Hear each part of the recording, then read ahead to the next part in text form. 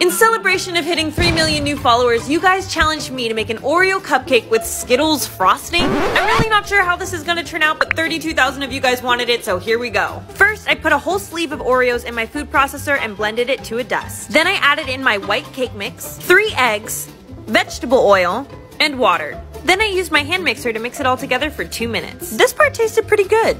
Then I filled my cupcake wrappers with Oreo cupcake filling and I put it in the oven. Next came the tedious process of separating the Skittles. And now it's time to make the frosting. I combined a cup of butter and a tablespoon and a half of vanilla and creamed it, and then I added in 2 cups of powdered sugar. When the cupcakes were done, I set them out to cool. Now it's time to melt the Skittles. For the record, I would not recommend trying this at home. The candy is super hot to the touch and will virtually ruin your dishes.